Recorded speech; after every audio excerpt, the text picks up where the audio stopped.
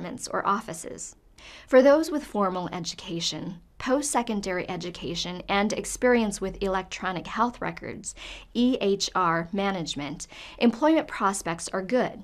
As more healthcare organizations switch to electronic record keeping, more transcription work can also be done at home. Most medical transcriptionists work at hospitals or in physicians' offices, but some work for transcription service companies or are self-employed. Those who have a home office receive dictation and submit drafts electronically and have flexible schedules. Currently, the average salary for medical transcriptionists is around $34,000 a year. Now that you know what it means to be a medical transcriptionist and the skills necessary to work in this field, you're ready to take the next step.